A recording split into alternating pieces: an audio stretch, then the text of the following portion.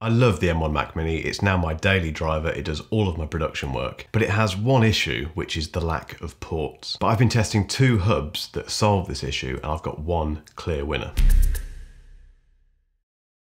Welcome back to Mark Ellis Reviews, and thank you as always for subscribing. If you haven't subscribed, just click below. Now, if you've watched this channel at all, you'll know that I love the M1 Mac Mini. It's superb, it's changed the game for me, but it has one issue, which is the lack of ports. Now, for the uninitiated, you get 2 USB-C ports or Thunderbolt ports and 2 USB-A ports, and that's it. Okay, you get an Ethernet port and what have you, but that's your lot. You don't get an SD card, you don't get any more USB-A ports, no more USB-C ports, and it has less ports, keep saying the word ports, than the outgoing Intel version. It's not annoying for everyone, and if you don't do a lot of content creation, you don't perhaps have lots of external drives and things attached, then it probably isn't a big deal for you actually, and you can probably get away quite happily with those 4 ports. But for people like me, and having looked at the comments on my other videos, it's a bit of a downer. Now, there's 2 solutions to this. One of them is that you attach lots of dongles hanging out the back of the Mac Mini. Not very elegant, bit of a mess. The second option is to get a hub/stand. Now, I had no idea these existed until I got the Mac Mini, but they do, and I've picked out 2 which I think are great. One is from a company called Satechi, and the other one is from a company called AGPTEK. On the face of it, they look quite similar, but there's a couple of differences which will sway your buying decision one way or the other. A very quick note on data transfer speed. Now, if you know this channel, you know that I don't dive deeply into specs and I don't really pay much attention to benchmarks, like it or lump it. So I will tell you the data transfer speeds that these hubs offer, but I won't get into the weeds of what that means for certain types of work, simply because I don't think these USB hubs are designed, for example, to run video editing from. If, like me, you're a video editor, I wouldn't recommend attaching an fast external SSD drive to one of these hubs to edit video. I would still do that directly into the back of the Mac Mini, or ideally, editing off the Mac Mini's own built-in SSD. The point of these hubs is to give you additional connectivity for data transfer, really. So whether it be perhaps an SD card that you need to put in there and transfer photos from, or perhaps an external drive where you just need to copy some bits and pieces, or it might even be a USB key that you need for a software license or something. These hubs are fantastic for that, but you will always get the fastest data transfer speeds, either connecting a fast SSD directly to the back of the Mac Mini via its USB-C/Thunderbolt ports, or obviously the internal SSD in the Mac Mini. Now, the Satechi is the first Mac Mini hub that I tried. It's $79.99, comes in 2 different colors, obviously to color match the Mac Mini, and it gives you 3 USB-A ports, 1 USB-C port, and they're all 5 gigabits per second. You also get a headphone jack on the front, and you also get, to my delight, an SD card reader for both standard SD cards and micro SD cards. Now, the best thing about the Satechi really is the way it looks and the way it fits around your Mac Mini. It's got this kind of ridge that your Mac Mini sits within, and that means it's always perfectly aligned. So you just place your Mac Mini on top of it, done. And the color match is great. It looks, to my eyes, it looks identical to the silver Mac Mini that I have. It's really well made, and it just looks great for the money, and it's almost like Apple made it. I mentioned this in my full review of it, which I will link to above, that it almost makes your Mac Mini look like a special edition. And install-wise, it's about as simple as it gets. It has a very short cable at the back, which is permanently fixed to the Satechi, and that just goes into the back of your Mac Mini. Easy. Now, I know there's been some concern over ventilation with this hub, and with these hubs in general, because you are essentially placing your Mac Mini onto something which could potentially stop the airflow. I've not experienced that issue at all. I've used both of these hubs for extended periods of time, done lots of heavy work on my Mac, and it doesn't matter, mainly because that M1 is such an efficient chip. I can't talk for the Intel version. If you're using these hubs for an Intel Mac Mini, then I don't know, you might run into some thermal issues with it. I don't think you will personally, but it's worth doing a little bit more research on that. But certainly if you have an M1 Mac Mini, don't worry about the ventilation thing. It's not going to damage your Mac Mini. The Mac Mini does not get hot with that M1 chip. But I really like the Satechi. It gives you those ports on the front. It gives you a USB-C port on the front. And it's important to remember, however, that that isn't an additional USB-C. It's actually just an extension of one of the USB-Cs on the back of your Mac Mini.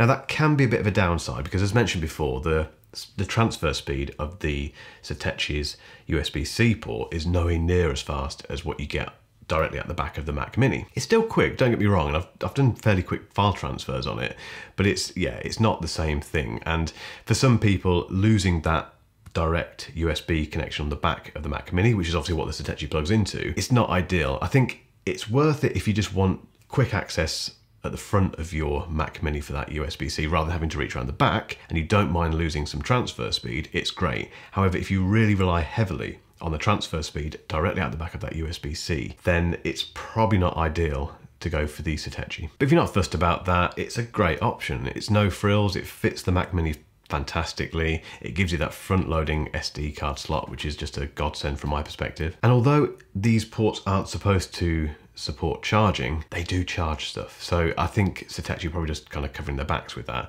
But I've charged my phone from it, I've charged my AirPods Max, I've charged all sorts of USB-C devices, which you're probably not supposed to. So again, I can't be held responsible if you plug them in and something goes wrong. You do that at your own risk, but it has charged things for me quite happily. Now the AGPTEK is also $79.99. If we look at the design, first of all, it's quite different to the Satechi in that respect. So whereas the Satechi has that ridge into which your Mac Mini conveniently sits and very neatly and squarely sits, you don't get that with the AGPTEK. You just put your Mac Mini on top of it and it's up to you to line it up. That's a bit annoying, really. It's one of those things where if you're pulling things out of the Mac Mini fairly regularly or pulling things out of the AGPTEK hub quite regularly, you will misalign them. I'm a little bit anal about that sort of stuff. I want to see things nice and flush and what have you. So yeah, the AGPTEK gets a bit of a thumbs down on that versus the Satechi. Also, when I bought mine, I could not find the silver version. It does exist, 100%. I will put a link in the description to this video, but I had to get the, I think it's space grey, black, whatever it is, and it looks a bit daft, really. It's like a two-tone Mac Mini I've got now, that's my problem. All that aside, it's really well built. It's a very well built piece of kit. The one potential upside of not having that ridge into which the Mac Mini sits on the AGPTEK is that it might improve ventilation. If you are worried about that, if you have an Intel Mac, for example, this one does, there's a gap, there's a visible gap between the hub and the Mac Mini. That might help ventilation potentially. So in terms of ports on the AGPTEK, again, it's quite different to the Satechi. So you get 4 USB-A, 2 of them are USB 3 at 5 gigabits per second, and the other 2 are USB 2 at 480 megabits per second. Again, not particularly quick, particularly those USB 2 connections, but they do the job for data transfer. If that's all you need them for, or as I mentioned before, perhaps, you know, software keys and things, it's great for that. And it also has, again, the SD card slots on the front for both standard SD and micro SD. There's no headphone jack, unlike the Satechi. It doesn't bother me really. I don't listen to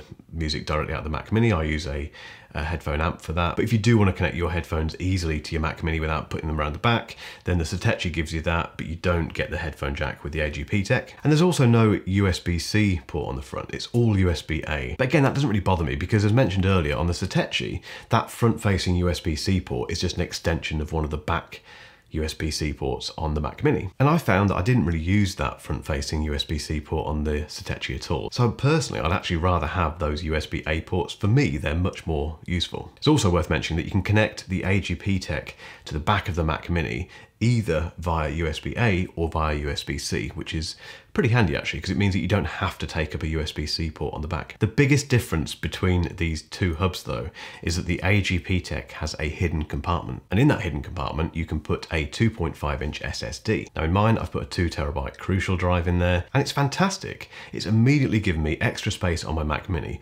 without having to have a drive somewhere on the desk. And it seems pretty quick. Again, you're not going to get blistering transfer speeds for this, but if you want a drive for perhaps Time Machine or your own personal backup or just somewhere to put other stuff, I can't think of a better way to do that with a Mac Mini than insert it within this AGPTEK hub. One thing to bear in mind with this, however, is the fact that macOS may disconnect that drive because it essentially sees it as an external drive. So if your Mac goes to sleep, it might disconnect that drive within the AGPTEK hub. Now personally, I don't let my Mac go to sleep, rightly or wrongly, so that doesn't affect me at all. But if you do, there's a piece of software you can get actually that will solve this issue for you. I'll link to that in the description. Now before I give you my conclusion as to which of these two hubs is my favorite, I wanted to share a really awesome discovery I made recently. Now this video is very kindly sponsored by MacPaw, a superb software developer, and they offer a service called SetApp. And it's brilliant. I genuinely couldn't believe this existed. So basically for $9.99 a month, you get access to over 200 superb apps, mainly for the Mac, but you can add iOS devices onto this plan as well for a little bit extra per month. But yeah, for $9.99, you get access to a whole suite of brilliant Mac apps. And it includes things like Clean My Mac X, which I'm a massive fan of, Ulysses, which I couldn't live without from my blog, iStat menus, Bartender, AdGuard, Clear VPN, Mars Edit, the list goes on and on. And basically, once you sign up, you can install as many of these apps as you want. There's no limitations to them, no ads. You can use them as long as you want to. It's one of those services where you think, why hasn't someone done this before? The best thing is you can try it for free. I think it's great value. I think once you try it, you'll probably want to continue. But if you just want to give it a go, head over to the link in the description and try out Setup. I really highly recommend it. So which of these two Mac Mini hubs would I pick? Well, for me, it's really simple. It's the AGPTEK. And the main reason for that is that integrated SSD enclosure. It's just so useful. And also just the fact that the USB ports on the front are all USB-A.